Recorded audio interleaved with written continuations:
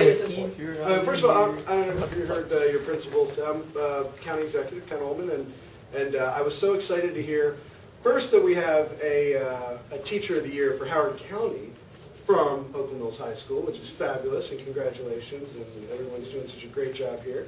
And that, so they don't know at all that you were nominated? I didn't tell them. Oh. So do you know that your teacher was nominated for Teacher of the Year in the state of Maryland? Oh. And tonight there is a big award ceremony. There are only 7 finalists in the whole state, including your teacher, Ms. Feldman.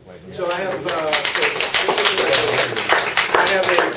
a very brief proclamation, if you don't mind me reading it. Okay, so bear with me. Little what I say. Okay, Howard County, Maryland Executive Proclamation.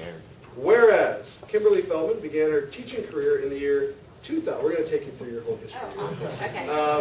To fully embarrass you. Her teaching career in the year 2000 by taking on a challenging assignment as one of only 2 high school teachers in an Eskimo village. Did they know all this background? Some of it, yeah. An Eskimo village on the coast of Alaska where none of the students spoke English as a first language. And whereas Kimberly Feldman came to Oakland Mills High School in 2005 and is described as an English teacher extraordinaire who encourages her students to do their best and inspires them to compete for her wall of fame through good-natured and lively competition. Where's this wall? We got a lot of stars. Very, very cool.